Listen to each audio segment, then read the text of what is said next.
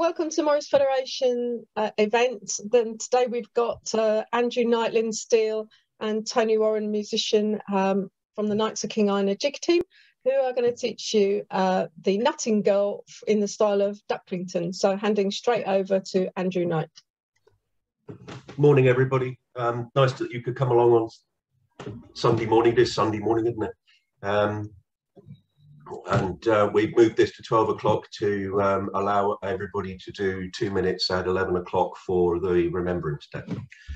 The Ducklington, which we're going to cover today, is the nutting girl. And to begin with, let's just get ourselves a little bit warmed up, and then we'll cover the basic elements. We are not going to be stressed for time at all, so do please ask as many questions as you wish. We've got a couple of hours set aside for this. It might end a little bit sooner if we all get together and get it done. But if you want to just keep dancing it until 2 o'clock, that's absolutely fine with me. So warming up, please. The warming up is just to get your muscles sorted, and we just end up moving each of the muscle groups that you're going to be using, so that you use them to the ends of the ranges, and you end up being able to get the blood flow going to the muscle tissues to prevent injuries, and hopefully it will improve your performance. While I'm talking, I'm not just warming up jaw muscles, I'm doing feet and knees at the same time, and you just start slowly and gradually move up through the whole thing, so you get a bit faster, and then loosen your shoulders, and then move yourself. And this is a good time to practice some stepping.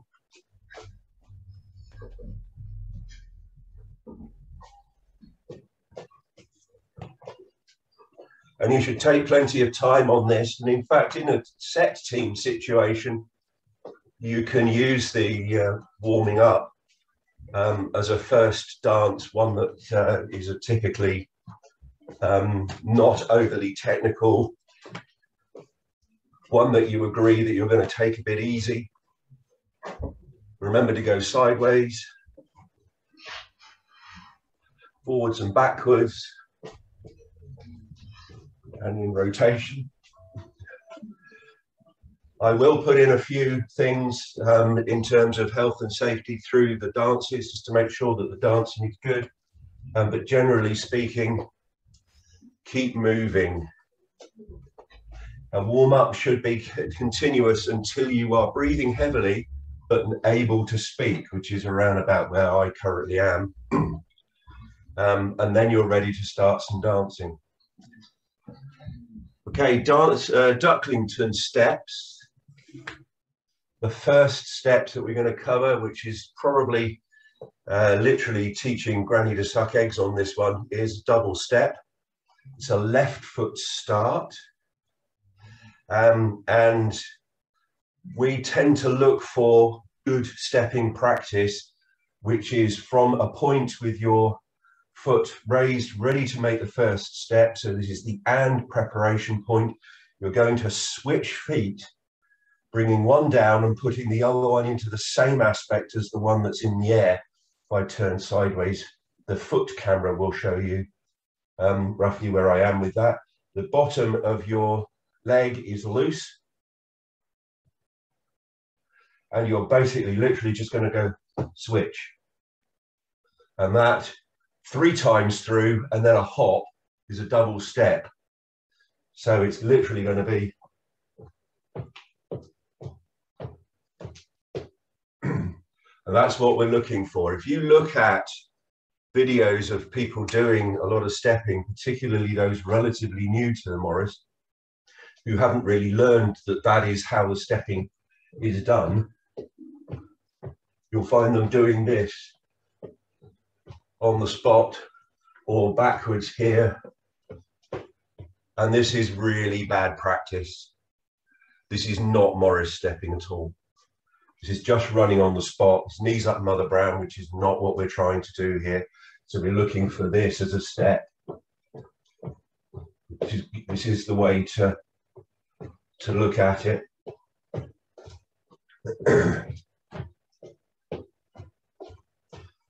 So we just run through that stepping practice, that stepping style, just literally get it patterned into the head.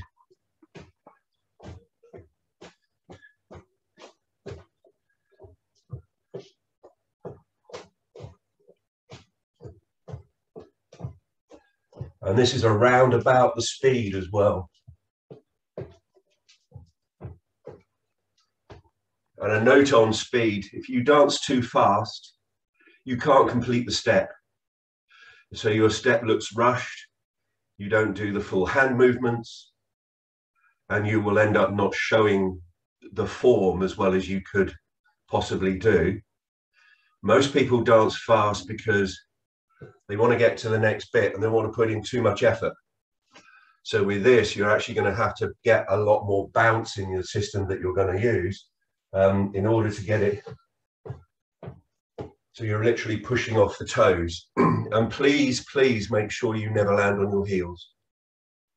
The shock of landing on your heels is why so many Morris dancers end up with knee problems, because they're banging force through into their knees. So it's all done as a bounce on the toe. And you can see on my feet, even though I'm very flat-footed, heels don't touch the ground.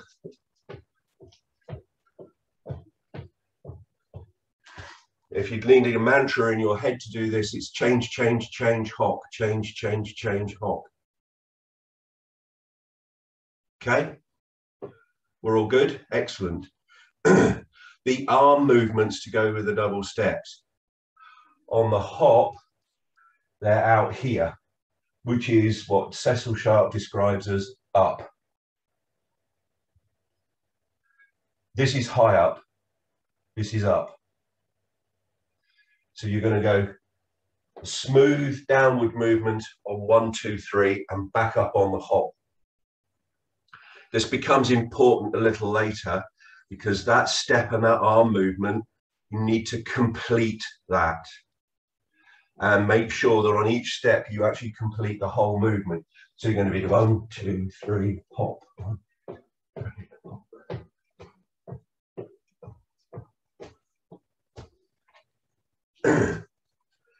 In terms of Ducklington, because it's a reconstructed tradition, you find people tend to dance it either as a field town style or as a Bampton style, and they tend to drift towards one or the other. We drift towards the field town style. So we've got the flick and float type of styling. So we're going to literally go and 1, 2, 3, up.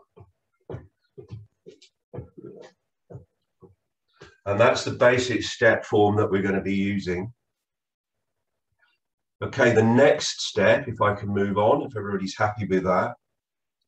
The next step is a Bampton caper, a half caper, if you prefer. Some people call it a Bampton caper, some people call it a half caper, which is basically up and bounce.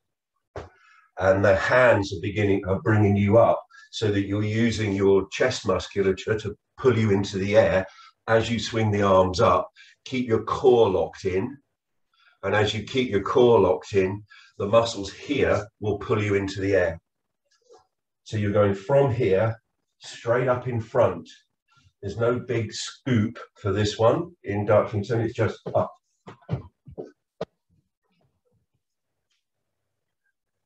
Okay, so it's big leap, change your feet, land on it, bounce on it.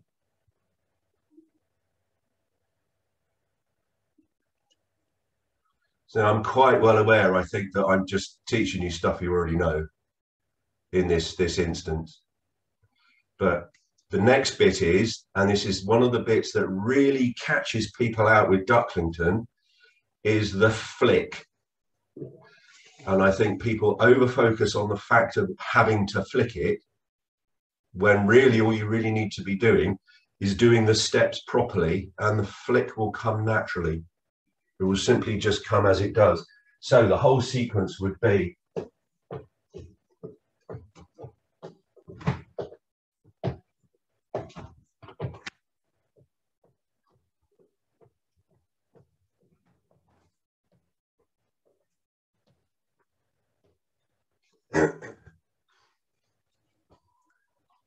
And what I hope to have shown you there is that if you get the hop double step arms correct, you will naturally be in the wrong place to begin the half caper. So you have to move your arms really quickly as you gather yourself to get to go up. And that will introduce the flick into the movement without you even having to think about it. Hopefully that makes it easier. I have my fingers crossed. Okay. In the presentations we did on Ilmington, the same thing applies as it does to Ducklington. Okay, so we come in as a once to yourself with a half caper, and the bounce of the half caper brings the hands up, ready for the double stepping, and the whole of the foot up is 2 double steps, 2 half capers, 2 double steps, 2 half capers. Okay, we're going to do that with some music, and the tune is the Nightingale for this jig.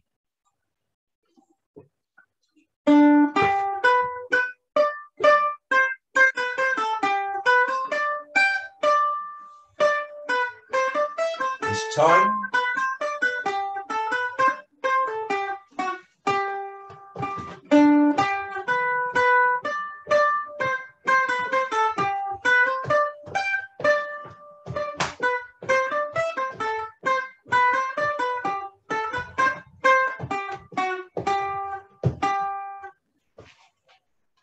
Everybody happy with that?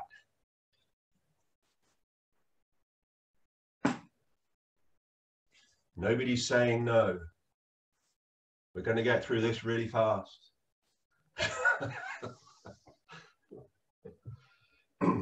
So everybody got the stepping okay?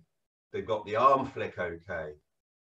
This is all brilliant. I haven't got the half, whatever it is, totally. The half caper cake. Do you need me to run through that right from the beginning as a complete thing? I'm just getting on the wrong leg. I can see what you want, but my body's not doing it. So it should be left big leap, land right, hop right.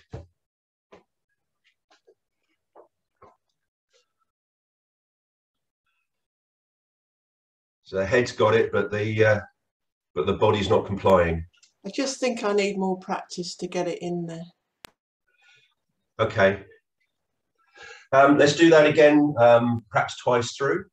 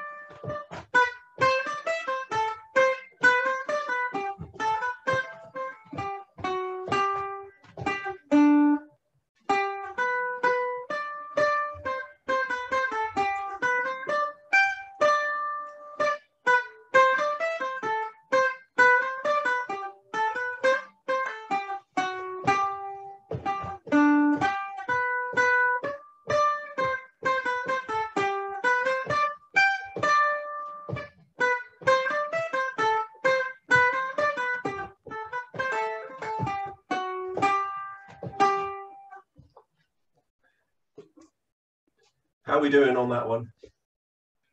We all good, Kate? Thank you. Excellent. Got the thumbs up. That's lovely. Everybody else is happy. Mike's happy. Yeah, we're all good. Pauline? Can I ask a question? Of course. When I've seen Ducklington done by some teams, they go out on the, and you're going up and down. Is that just a different interpretation? I think it is. When we looked at the notation, we have literally interpreted what's written. What we tended to do when we've seen that interpretation is we go back to what Sharp said the movement was, and then we've done that, because those are, well, 1910, 1912, up to about 1920, when he wrote those. This is how you do the step.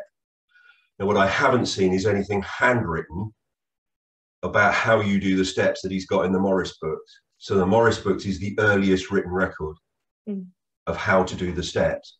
So if somebody has written it up and actually recorded the dance and they've said, hands go up, this is Sharp's definition of up.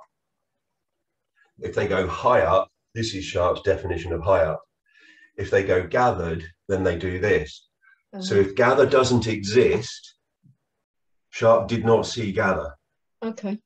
Okay, thank you. And or the recorder, if they're using Sharp's notation, didn't see gather. So they're not going to do this. But if that's how you do your half capers, absolutely nothing wrong with it, because it's a styling issue. It's not a right wrong thing. It's simply that's how you're styling. Which brings us to another point. Actually, the point is, I'll teach you the jig, but if your team does Ducklington, your foreman has the last word as to how the styling goes. I don't. They do, because it's the foreman of your team is the person you should be listening to about the styling issues as to how that team needs to be presented or wants to be presented. They've been voted in for that reason to do that job, and that, you know, Andrew said is not a good argument. Because Andrew doesn't know any better than anybody else, frankly. So I think we just make it up as you go along. So your foreman is the person that you should be listening to in terms of styling, but I will tell you exactly what I interpret as written down. Right, that's worth doing that. Okay, let's do that one again, and we'll move on to the next bit.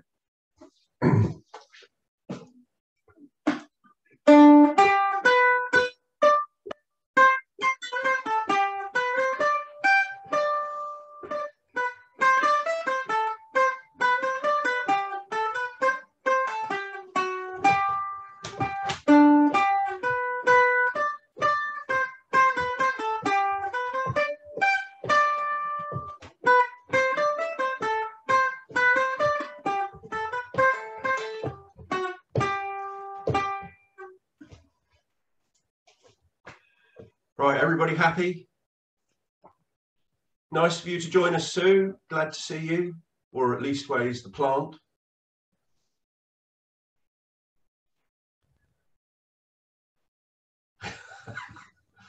Lovely, got a wave. That's brilliant. Sue Bass, you're muted. Can't hear you. I'm a retired dancer. I'm interested in the workshop, okay? I'm practicing in my kitchen, okay? Oh, you're good. Yeah, you're good.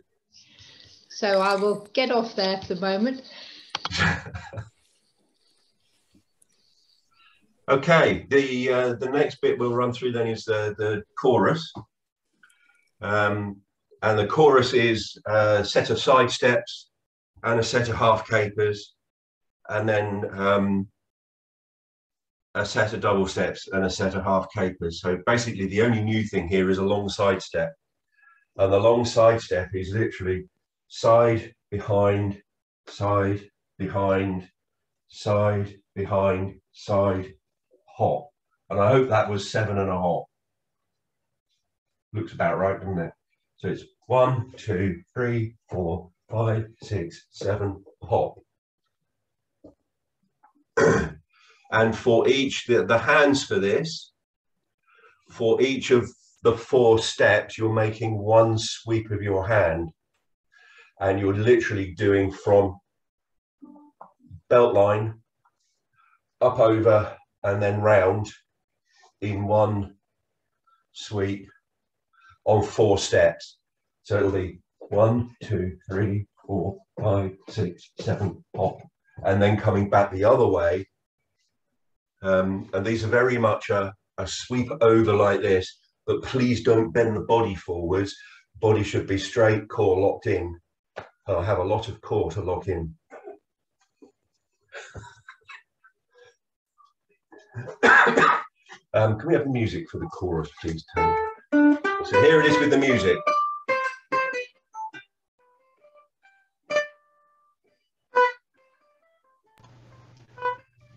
We're losing sound, Drew. Sorry, Clive.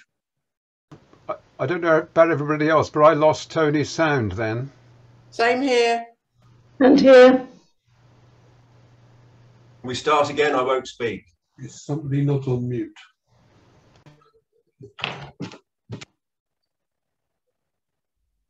No, everyone's muted. I Everybody's don't know why I muted. did that. No, Yeah, let's try it again. Shorter.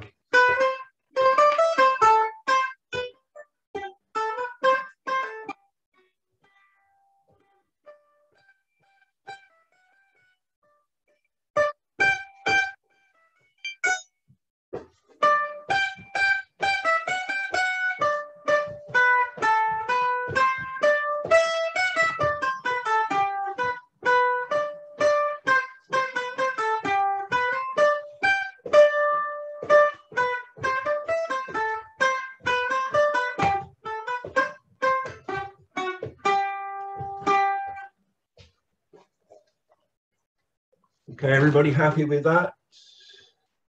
2 long sides, 2 double steps, 2 half capers, whole thing repeated. Yes, it was quite intermittent.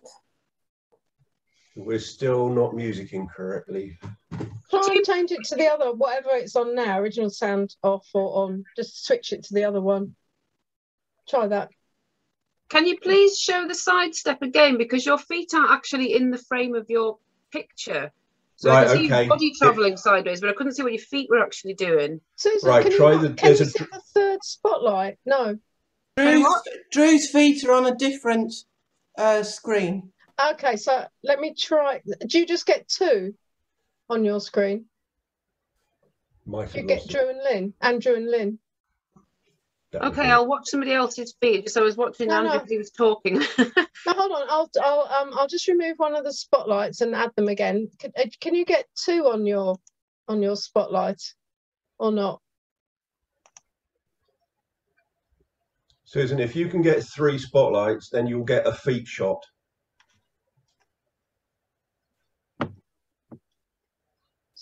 Susan, can you see 2? If you go to speaker view, can you see I've got Andrew and three. Andrew's I've got feet? 3 now. Okay, Great. good. Let us know if that's any better. Try again, please. Same again.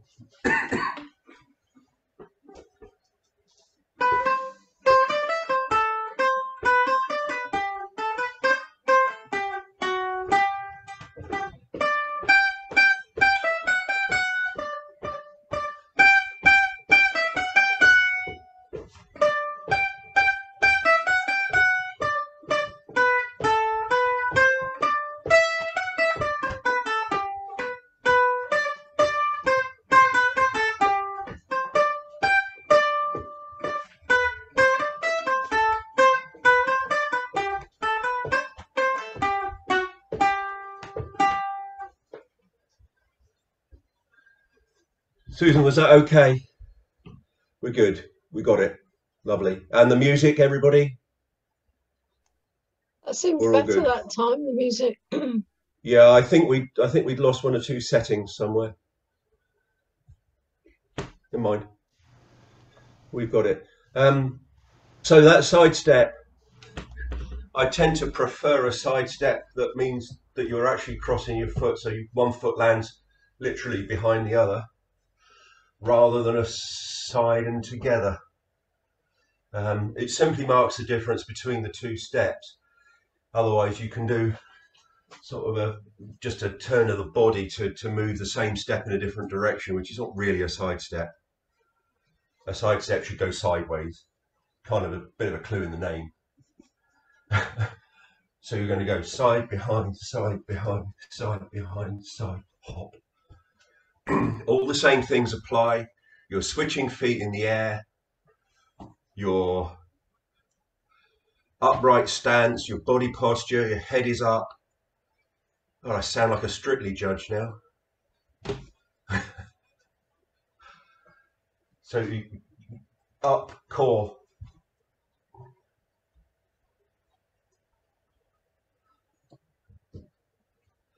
Okay, let's give that a go.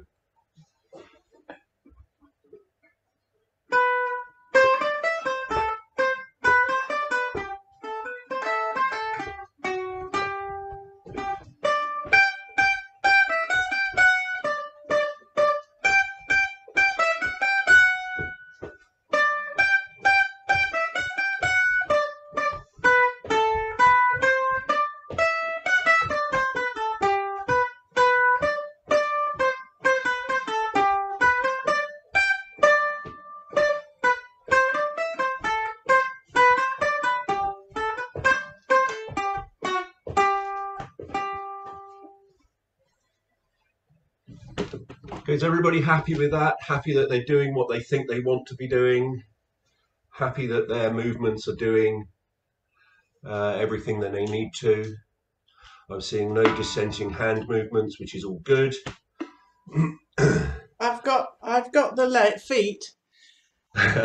Coming from a clog dancing background, I've got the feet, but trying to get the arms to do the right thing at the same time. I don't know if you've got any hot tips at all, or whether it's just a case of practice.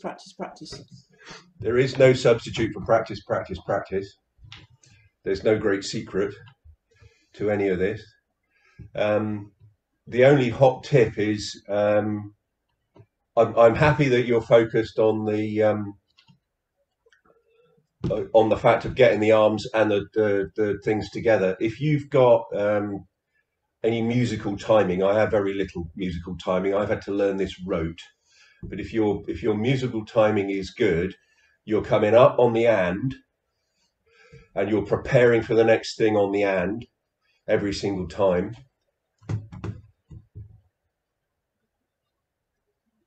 I just had a message from Andrew. He's supposed to be with us. Beg pardon a moment. Plumbing emergency. Right, okay. You're doing and 1, 2, 3. So you're going 1, 2, 3 and 1, 2, 3. So you're doing things on 1, 2, 3 and then waiting to go on the and or preparing on the and. So does that hot tip kind of work for you? I'll try it out. I think, yeah, clog dancing is a little more disconnected, isn't it, from hands and feet? You have to learn separately. I don't really have any hands. Righty ho. Can we do that from the top, please? An intro, an A and B.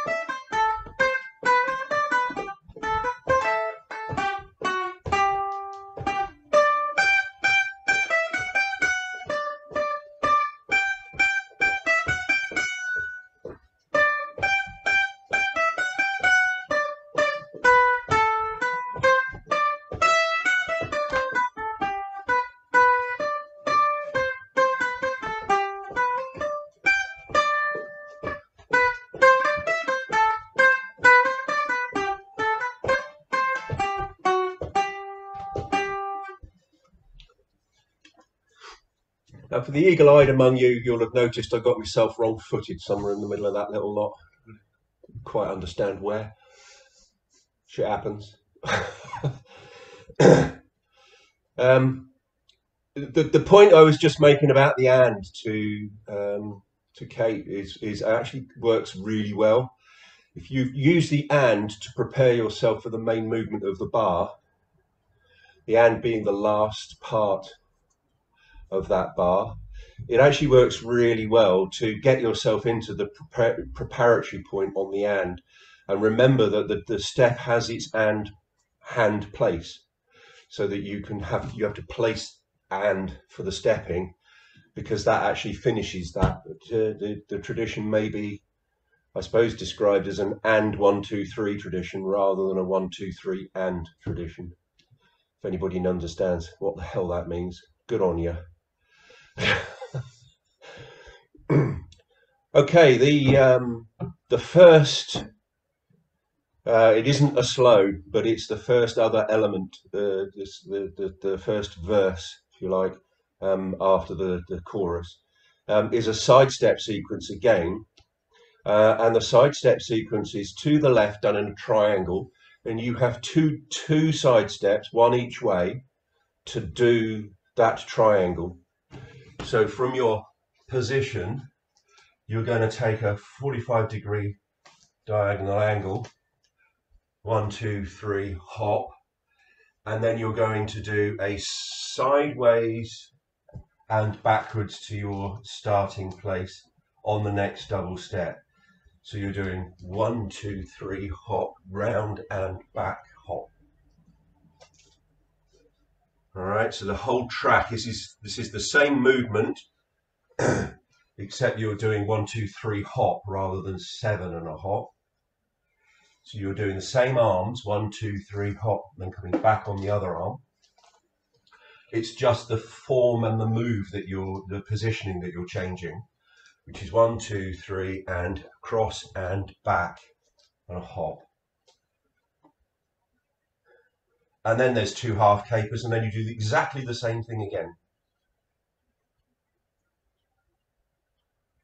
Okay, with a tune in a moment, it will look much like this. Which It'll be an A again, won't it?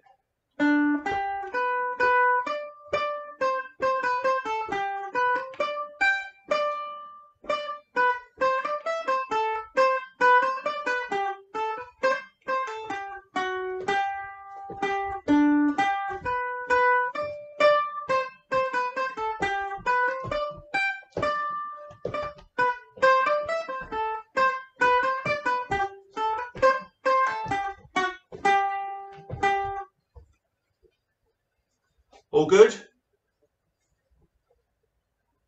Super. That's excellent. Okay.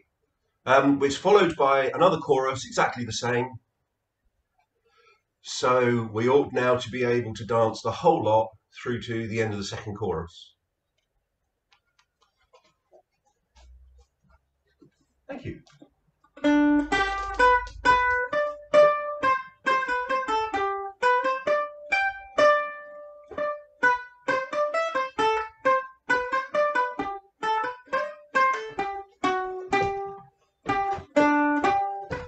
Start again, please, my error.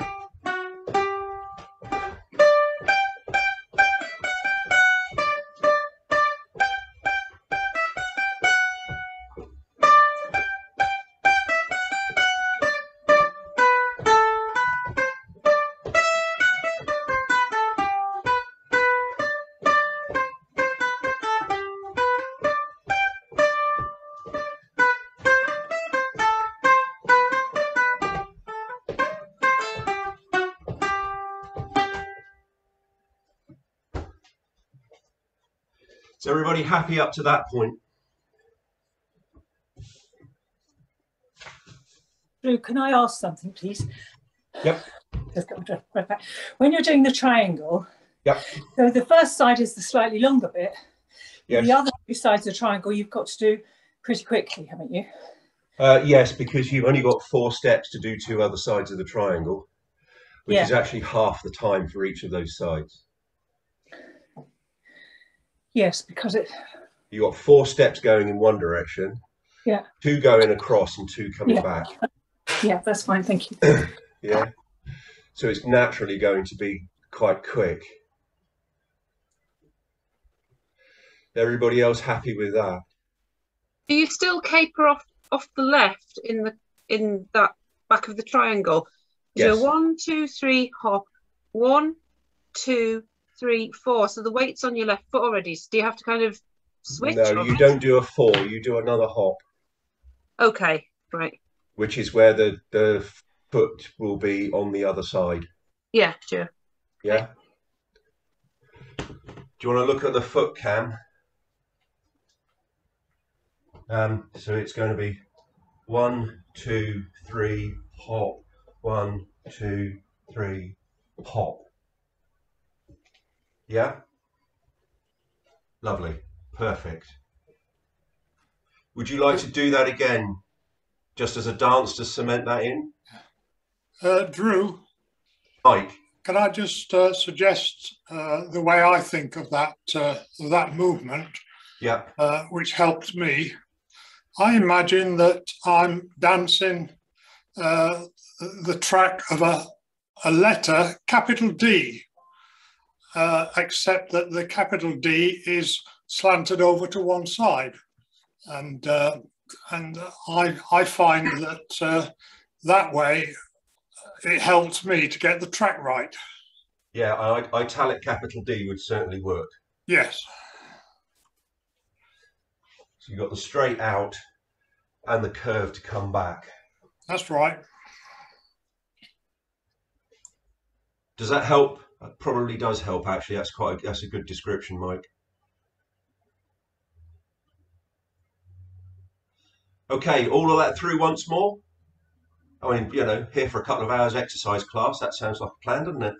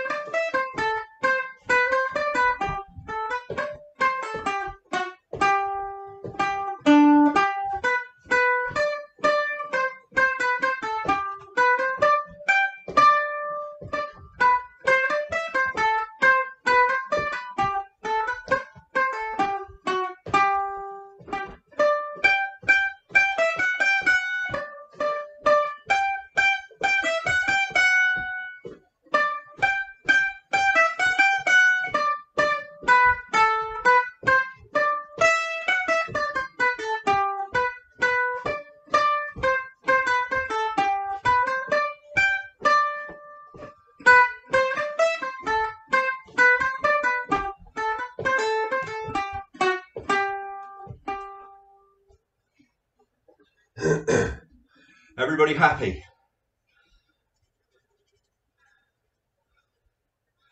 Even those people dancing on the stairs. Excellent. Okay, the next part is the slows. There's only one slow for Ducklington. This is a beetle crusher a la Field Town, done back to front. So what you're going to do is a step, a tap, a down, big leap, land. So the big movement is between 3 and 4, unlike Field Town, where it's between 2 and 3. It's a subtle difference in the timing. So your step, tap, foot down, big caper. Step, tap, down, caper.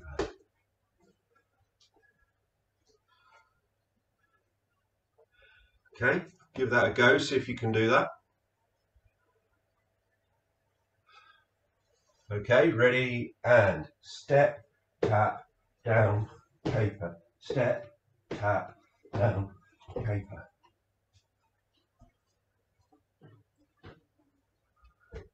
And the arm movements is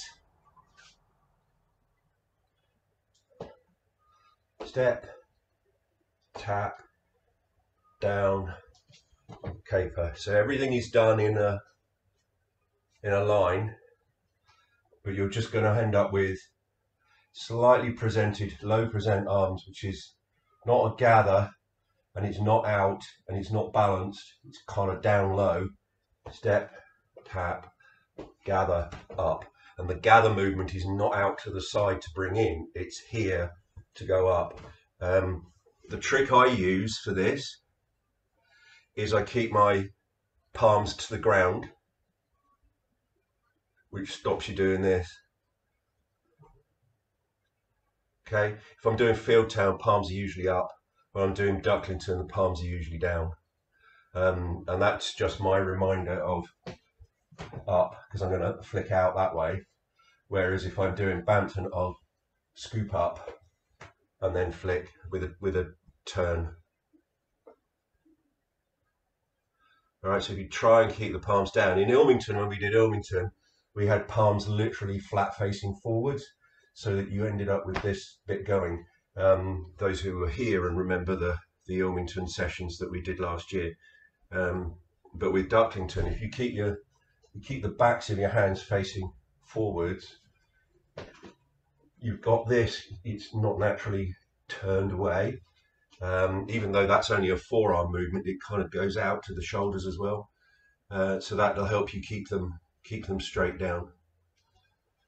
So you're going to go there, here, palms back, straight up. Okay. Now that all sounds really easy. It's just that the music has got a slight catch in it. And it's designed to trip you up. And it trips everybody up.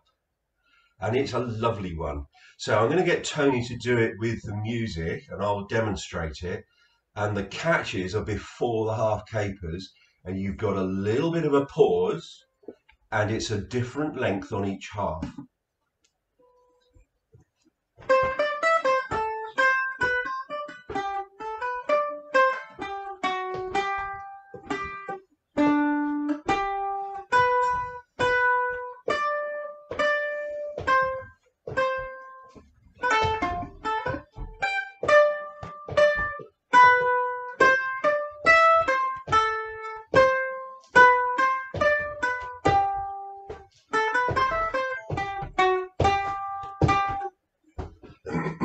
Confuse the musician, that one.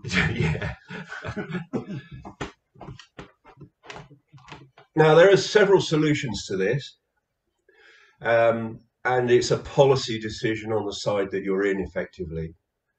The policy decision that we made is the tune, as recorded and written down, is always correct, no matter what. If you can't dance it, it's because you can't dance it. But that doesn't mean that tune isn't what the collectors heard and what they wrote down.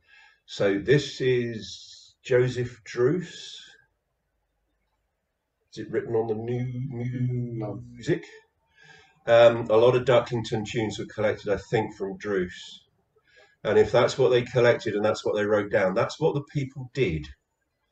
Consequently, if the dance doesn't quite work, that's the dancer's fault. That's not the music's fault. And so you need to give that extra time. What a lot of teams will do is simply just chop a bit out of the music. And that's not our policy. So our solution is slightly different. And we just give a pause movement each time for the length of time required, which is how when you saw my foot make a kind of push into the air, because that's how I mark the timing that I need. I'll show you again now that I've explained it, and you can see where we are.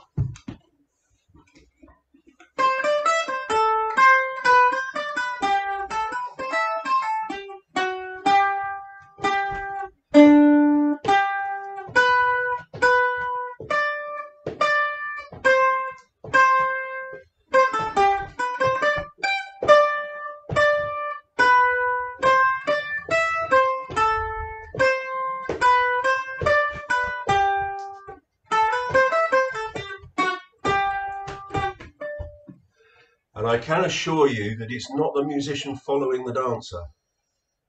It just looks like it. Because what we start with when we learn these things is the musician just plays the tune straight, doesn't follow the dancers, just straight. And that's the length of tune that we had to work with. So we needed to make sure we could fill the tune, because as sure as eggs is eggs, they did something there, even if it's not recorded as what they did. So that's the solution that we've come to, and therefore is the one that we teach. If you want to change the music, that's totally up to you. But you won't be getting that today. Took me long enough to learn it this way. Let's try it out, see how you get on.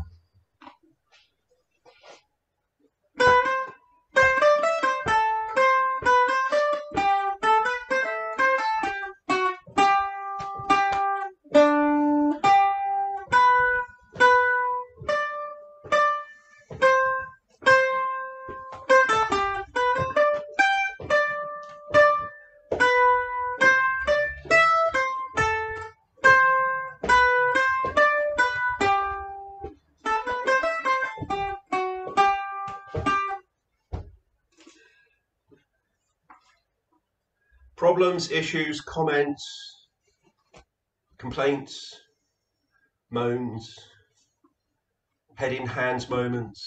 Pauline wants it done again. I guess everybody else does. Drew, can I ask, are they, is it two half capers that we're talking about at the very end? No, only one. There'll be two half capers after the whole thing. That ends the section. Sorry, go ahead. Can I just make a quick comment about the hands? It's interesting because I had always done Ducklington with my palms facing backwards, and just what a really interesting difference it makes to being able to do the flicks, that's all. Yeah, it does. Just makes it much easier, I think. Sorry, if I said that's simple, I don't mean easy, but that simple instruction made all the difference. Thank you. Yeah, I think it seems to work, doesn't it? Absolutely. Yeah, it's only taken me 25 years to find out.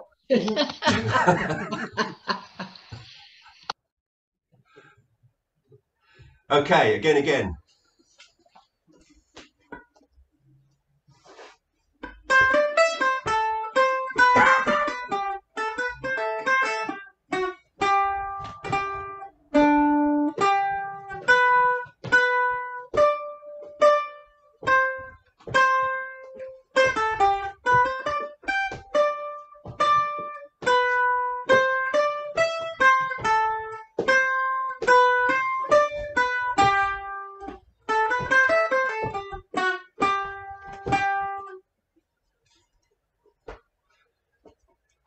So is that any better or more confused? I think that's better, but I wouldn't mind doing it again. Absolutely, we can do it a number of times more. You've got about another 3/4 of an hour to do this. Okay, same again, please.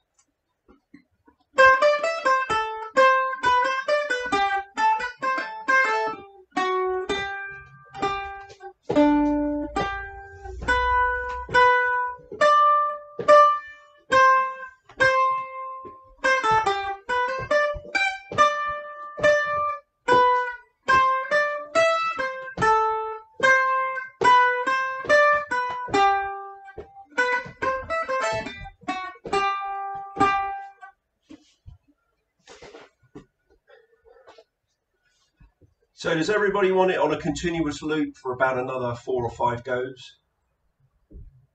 Yes, they would, please.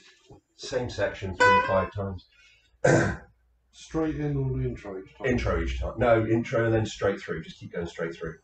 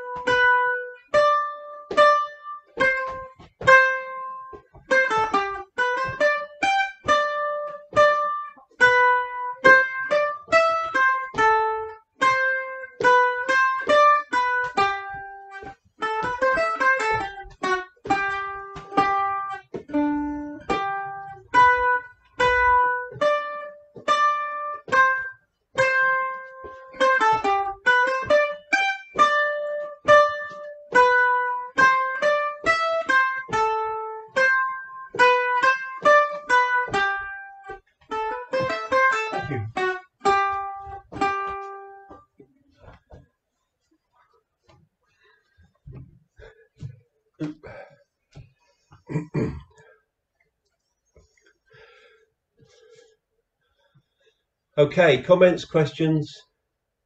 Too much puffing? The slows require more energy. They do. 5 in a row. Definitely, yes. And the dance after that is finished off with another chorus. And that chorus ends with 4 plain capers. And your presentation at the end of the dance. Okay, the chorus is exactly the same. Can I ask a question, Drew, or offer Yes. a comment Yes, about the pause? Yes. I find I tend to put my tap my left foot on the floor in the pause, which helps me with my balance because I'm old, and it helps me keep the time. I don't seem to be able to stop myself from doing that. If I try to stop myself from doing it, I'm likely to fall over.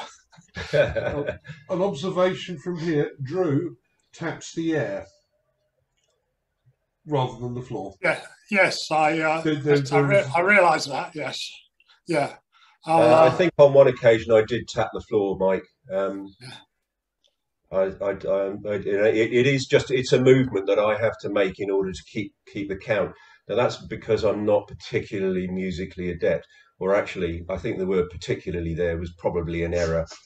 I am not at all musically adept. And as a consequence, I need something to do in that time in order to keep it. Yeah, not a sign that you're getting old then. I'm the same. I'm the same in that respect, Andrew. Yeah. And it is the non-musicians and the non-musically inclined solution to that. I mean, I think I've danced inflection for both 6/8 and 4/4 in the dance so far. For those people who are musically inclined, you'll be looking at it and you'll be going, how on earth did you do that? Because it's so obvious that you should do it in one or the other. And I couldn't tell you which time signature it is. Can I ask something, Drew? Yeah. It is back to basics again, you know, with the Beetle Crushers, because I think I'm doing them okay now, because I know it's different than the other Beetle Crusher versions. Could you just do it really just slow-mo, just tap? Because it's just, I've got to remember, if I take weight on that after the tap, if I take weight on that leg and leap to the other leg or not. I think I'm doing it right now, but I just could do with going over it. Cool. The Drew cam foot, Drew's feet. All right. It's a step, weight on left, a tap of the right, a step, weight on right, a caper, weight on left. So yeah, you're just changing legs at each time, apart from when you do the tap, because the tap is just like a little precursor to the swap. Yeah. Okay, so you're swapping each time. It does help if there's an ant's nest close. And the very first time you do it, you're not tapping as the first thing, you're leaping onto. You have a step as your first move. Yeah, that's the thing where I'm going. In Fieldtown, it would be the tap first, but in Ducklington, it's the step first. Yes, thank you.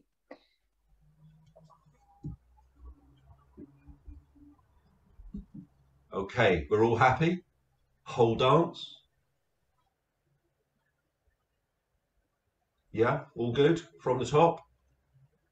Lovely.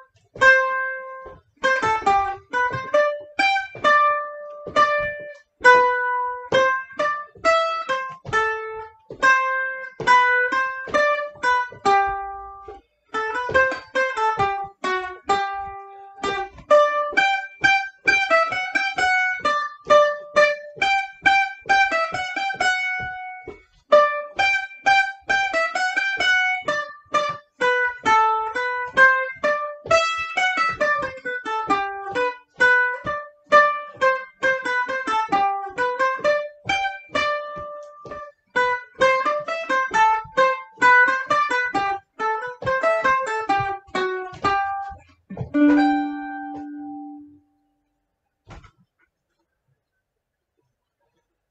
you. Questions, comments, observations?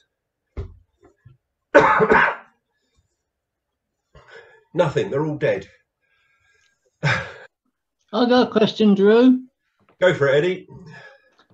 I've never thought about core muscles in doing Morris dancing.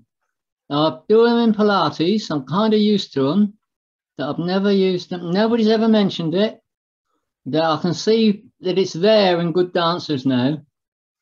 My question is, do you hold those, have the tension in those core muscles in the front here? Do you have it throughout the dance? That's question one. And question two is, although the hankies are very light, is there a similar kind of use of the muscles actually here at the lower shoulders, at the back? Yes. Yeah, I thought there might be.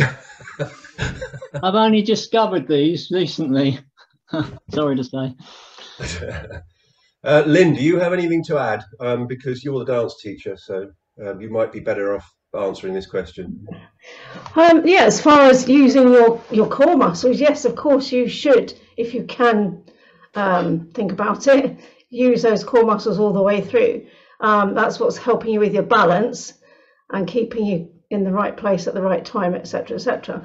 For example, that slight pause in the middle of the slows, if you're not using your core muscles, you might have a bit of a problem with balancing. So yeah, I think you should be thinking about it all the time, really. And I suppose because I've always danced, that I don't have to think about it too much.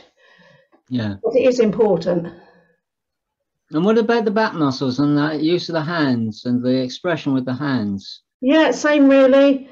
Yeah, you are using those muscles, obviously, your back muscles and your shoulders. So yes. But I haven't been. I've been using the ones in the front here. Okay. The ones near. Yeah, it's the scapula, isn't it? Bringing the scapulas together at the back. Yes. Okay, I'm getting it right slowly. Yes, you are. Yeah. It's a lot. There's a lot to take in to be doing everything. Yeah. Yeah. No, it's just not something I'd applied to. I've applied it to other things, but never to Morris. But I guess it's all one and the same thing, really. Yeah. And it's really good that you're thinking about it now, actually. Yeah, it's just a penny drop today. Thanks. One thing that I've heard said about Morris is the Morris isn't just about hand movements and foot movements, because all dancing comes from there.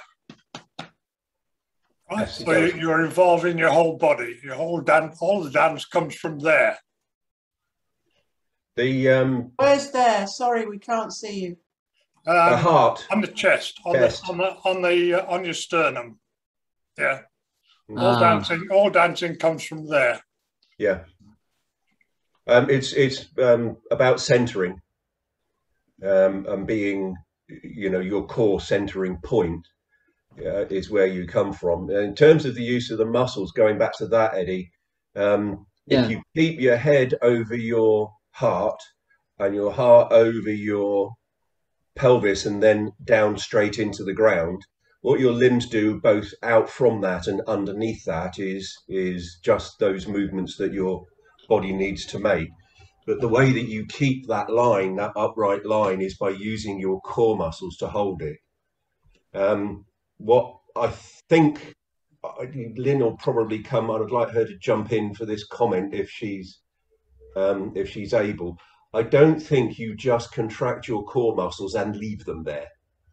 I think that they vary depending upon the movements that you're doing, but your drive should be to keep them engaged as a counterbalance to what your back muscles and your limbs are trying to do. They're the ones that give you the stability in order to let the limbs move off of your core, your center. Does that make sense, Lynn? Yeah, that makes perfect sense. And what you were saying about the line as well, like you say, head over heart, but also shoulders over hips, yes, over feet, That's quite important. Can I just make a comment as a physiotherapist? I've Right. Yeah. just retired, but your core muscles should be hopefully working in the background without you realising it all the time. That's the whole point of them. I know people focus on them when you do things like Pilates, but the whole point is they're there doing it with you unconsciously. It's just some of our core muscles don't work as well as others, and that's why approaches like Pilates are trying to actually activate them a bit more. But to do with your shoulders, as Andrew just said, or Drew, sorry, you've got to have some muscles holding an area of your body. Lost you. You've muted.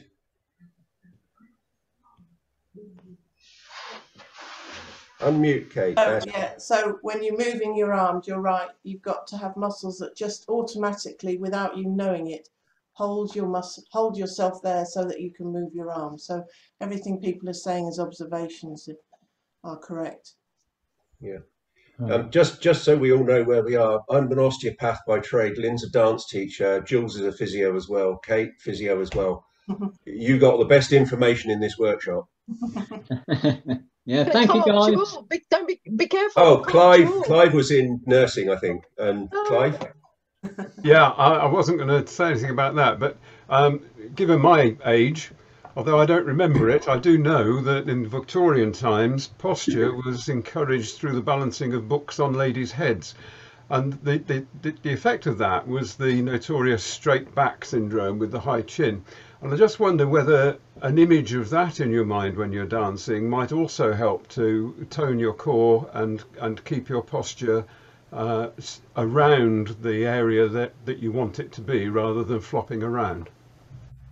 Can I add something there, because it might be worth saying? Is, you know, we were talking about the breast muscles. If you just slightly think really tall and just stick your chest forward. You know how girls can be a little bit a bit embarrassed. Just stick your chest forward a bit and think as if you had a string from your breastbone up to the corner of the top of the room, and that will automatically engage your core. It should do about 30% if you just make a little bit of effort, because you want a strong column so that then your arms and your legs have got a good base to sort of hold on to. So it is worth thinking tall, but if you just stick your chin forward, that might go a bit bad for your neck. So it might actually. Yeah, I'd rather it was crown up than forehead up in terms of the postural part of the dynamic. The other thing, we're just picking up on Jules's point there, is that with the sternum being pulled up and forwards, you will naturally increase the volume of air in your lung. Your chest expansion will just be a little bit bigger. And whilst you can get a few, you're going to need air exchange, the more volume that you can shift, the better your oxygenation in your blood, and therefore the supplies to your muscle tissue. Slightly perturbed because Kate put her head in her hands and then walked out of shot at that point.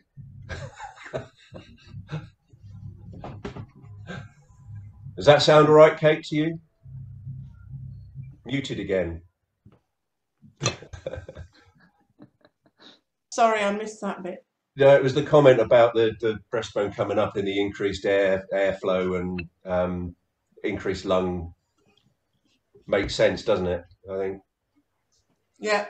If you then actively use the outside postural muscles, you'll find that that'll lift you into the air. And on a jump, if you're using your these muscles here, lat dorsi, if you're using those to pull down, you will actually pull yourself into the air just by counterbalancing the whole thing. But you've got to have your posture straight in order for that to really be effective. And in some of the Koki practice sessions, we've actually just been learning different ways of jumping, just by using and trying to use different musculature in order to get the illusions of height as well as the extra bits of height. None of us are going to be in competition with the high jumpers, but we can at least get a bit of air under our feet when we're jumping, so that we look as if we're off the ground, and we've got this absolutely straight postural position, which allows you the anchor upon which to do that. Yeah. All good stuff for the video. All good stuff. Yeah. Shall we do it again before we cool down too much? We ought to. You're quite right. Whole dance.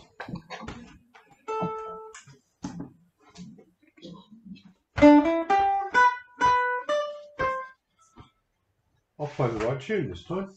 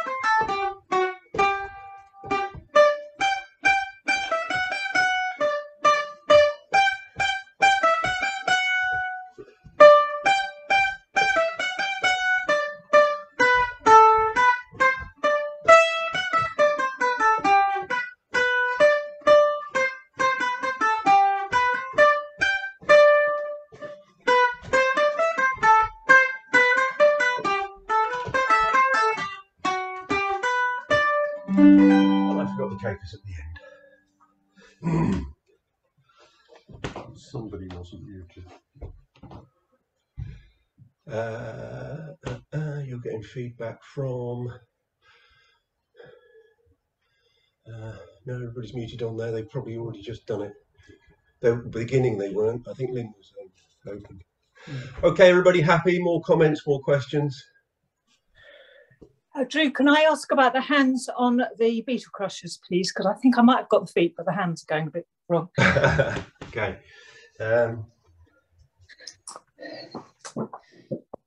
Do nothing, do nothing, do something. Just kind of just enough to balance you, palms downwards. Down on the beetle. Get ready. And this is a shoulder thing rather than a hand thing. Picking up on Eddie's comments earlier. High up. Okay, so it's there, down, gather, up. But the gather is here, not here. Is that all right, Jules? Cool. Other people were moving for the microphones. Nobody was moving for the microphones. We're all good. Okay, again. Oh, can I ask Andrew, at the end, is it full plane? You've been doing full plane capers, or is it the Yeah, half I got capers? that wrong last time. Okay. So it's 2 half capers, is it? No, it's full plane. Oh, it is full plane. Just okay. I was my error last time. No, that's fine. Yeah. Thank you.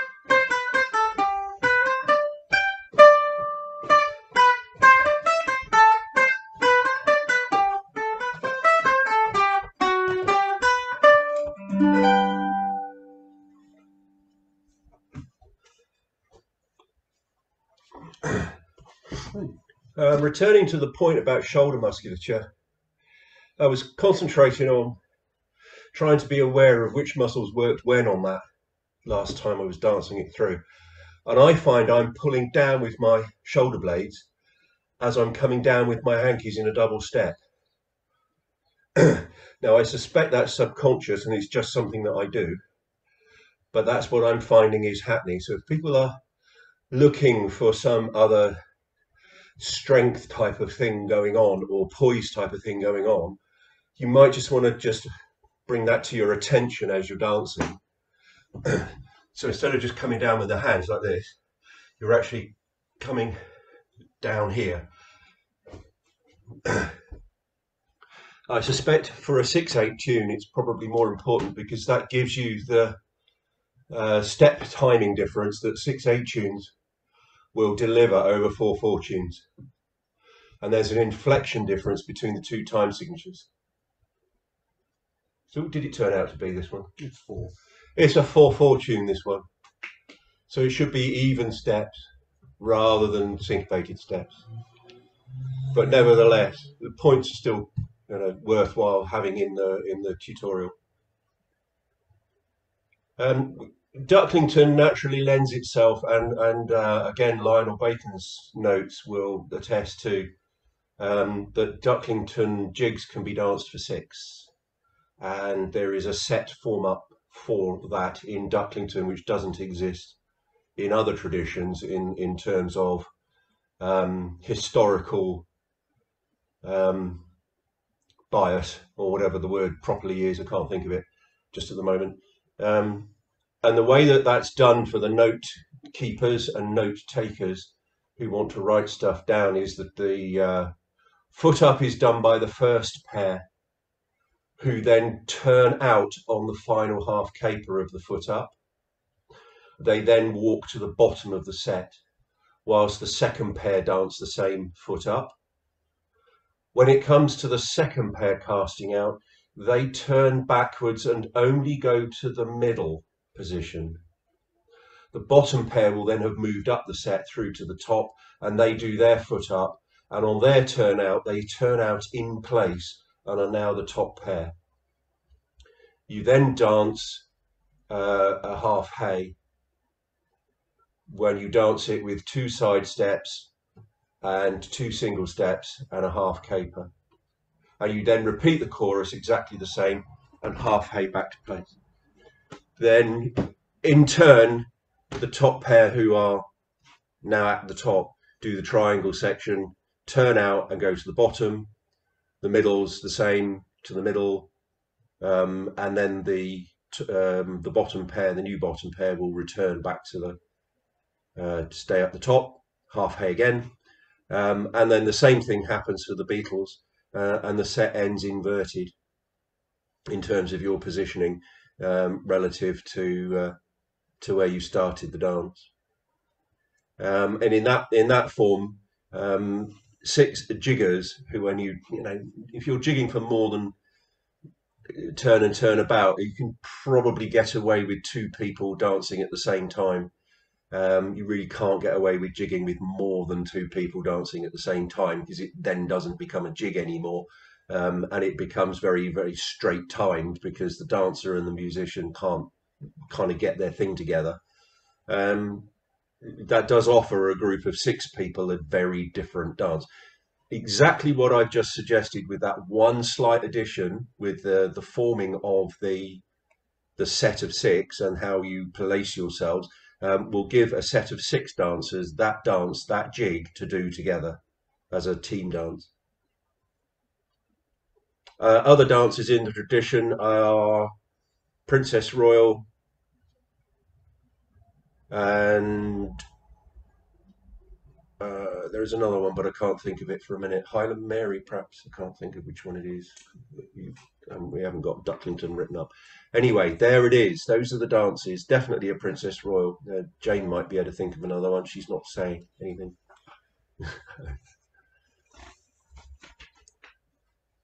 Jockey?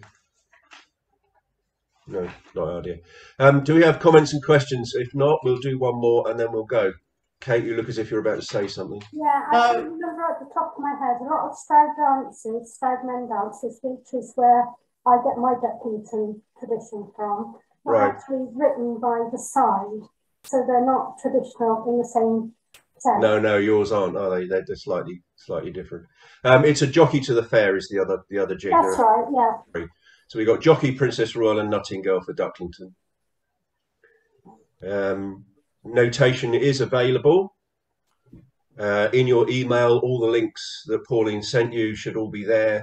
They should be there to videos on our YouTube. They should be there for paper stuff. The tunes are there, and I don't think we've got an MP3 for this one yet. Yes. But there will be one for Princess Royal somewhere. But get in touch. I'm either direct through King Ina or via Morris Fed, and they will pass on stuff to us. Kate, you needed to say something, or are you done? Well, I was just going to say that I was just very excited the last time we did it. I actually got some hankies and arms, and they're probably not cool hankies, are they? We got better. Yeah, they are. Yeah. All right. I got the arms going a bit, so thank you. No, that's great. We'll do it again. You can go another go at it. Can I ask one more thing about the beetle crusher? Is it left foot start on the beetle where you step and then you tap the right one? Yeah. Okay. Yep. Thank you. Yep. Okay. Again. Last time through, because unless anybody has got anything else they want to put through, we have come to the slightly shortened end of this section. Hopefully that's okay, but we'll do it again.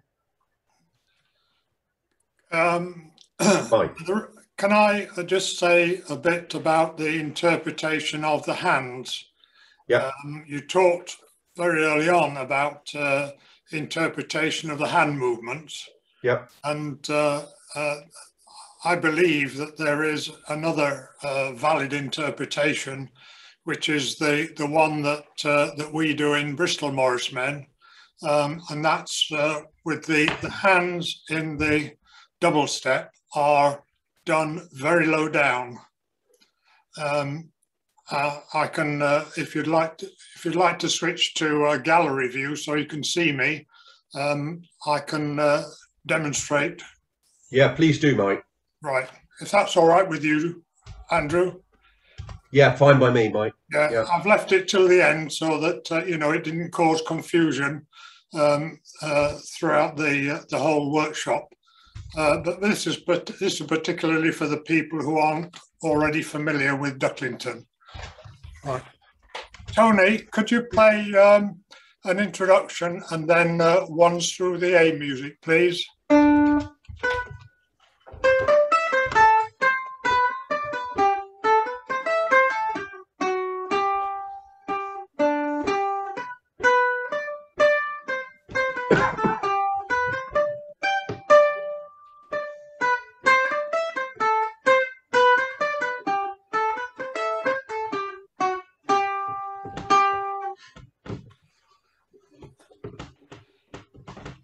Yeah, that very low movement, we like it in Bristol because it gives a total contrast with all the other traditions that we do. Because all other traditions that we do are very expansive, and Ducklington is therefore very different. And that's probably the main reason why we choose that interpretation. I don't want to cause confusion, but that was just for an alternative for those who aren't familiar with Ducklington. Certainly what you showed us there, Mike, was hands certainly not coming above shoulder height, which is the point I made on the hands right at the very beginning. Yeah. The hands are not above the shoulder in terms of their rise. Yours was slightly lower than that again, which is a minor difference and certainly well within the point that you're making. Thank you. Could you just confirm how you hold the hanky as well, please? Oh, that's a good one. There's two ways of doing this that seems to work quite well. I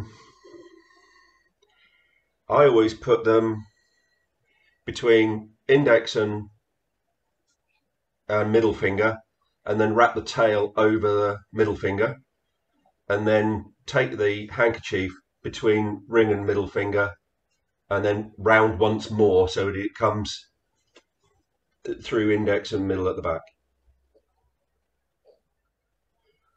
Right, that has the advantage that your fingers now will lie underneath the handkerchief so that you can push your fingertips, keeping your hand literally tight together. You can push your fingertips under the handkerchief and have them flick so that you get the flick and float. Okay, and that's my preferred. What you'll also see is the same position, but people will take hold of the handkerchief like that over their hand.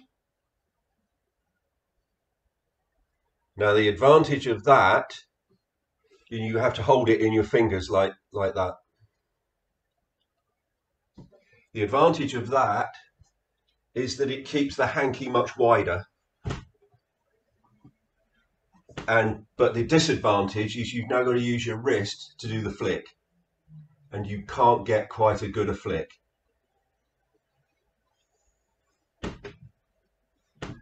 But you get a bigger handkerchief area to float with.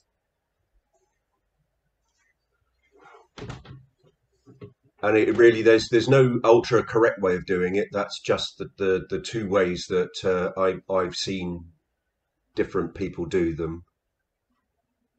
The experienced cotswolders here have probably got 101 other ways of doing it. So, some people have loops sewn to their handkerchiefs, and because I'm renowned for and a knot in the end, just to Pauline, put your handkerchief in your hand so that you show where the knot goes. Lovely, thank you. Yeah, some people have loops in the end they put over their fingers, and on one occasion a certain participant in this workshop threatened to put elastic on my handkerchiefs and put them round up my sleeves like we used to have gloves back in the day, because I kept dropping them. She's not going to fess up who it is. Staplers have been suggested. Yes, staplers have been suggested for me to stop me dropping my handkerchiefs as well. Yeah. So that's where we are with the handkerchiefs. Okay. Right, let's dance it through once more, and then we'll have completed the session, I think. And warm down. Yeah. Yeah.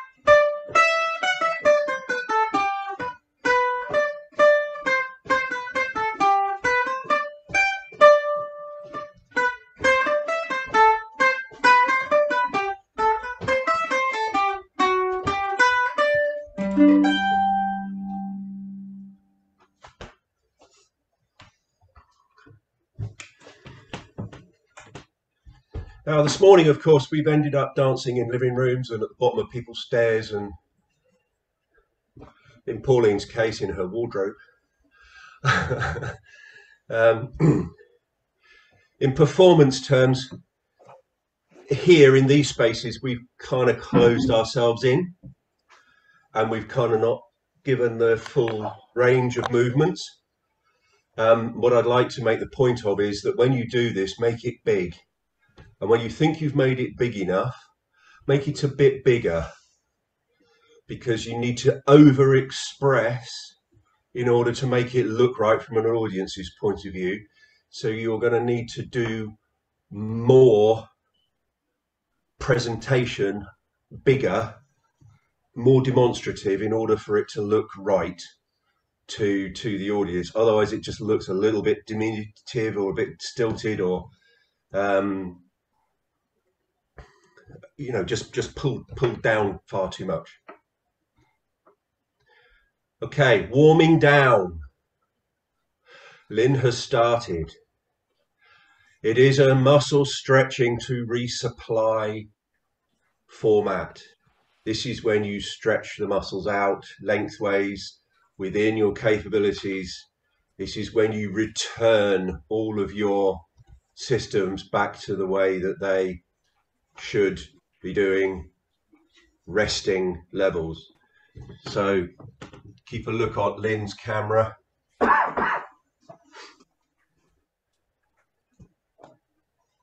So make sure that you just hold the stretch.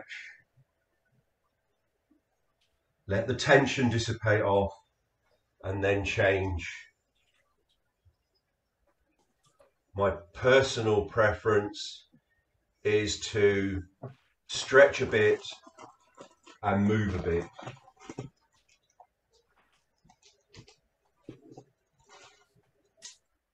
And then to stretch a bit more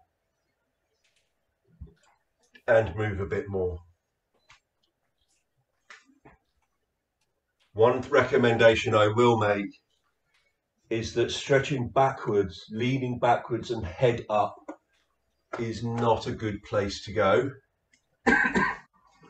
There are a lot of compressible structures in the posterior areas which are detrimental to you to squeeze together. Plus the fact that you're really not stretching anything by going in that direction. Two of the muscles that will get forgotten are going to be these two going down to your groin, the psoas muscle, and just really engaging the core hard and then leaning forwards to take your hip backwards. You'll feel the stretch come up into the groin. Adding the knee up the back to take the quads is also an option on that one, but the knee up and the foot up the back to kick your backside will not do, without core engagement, will not do psoas stretch. You can add quads to a psoas stretch, but you can't use a quad stretch to do it. And remember to go sideways to stretch up the inside of the legs, and then crossing over sideways to get the outsides of the legs. Please don't forget your hands and the I surrender exercise for the front of your chest.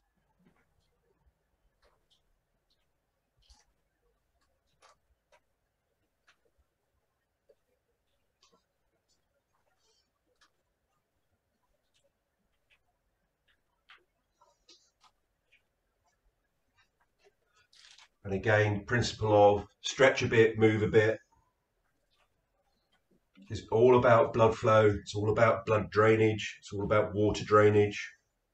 And this is what replenishes the supplies in the muscle tissues to stop them cramping, stop the blood pooling.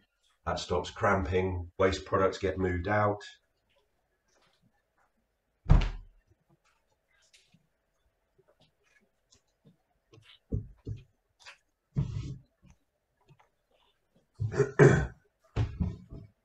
Brilliant, thank you, Andrew. Could we all unmute and give Andrew Lynn and Tony a round of applause for Yay. running a fantastic workshop. Brilliant as usual.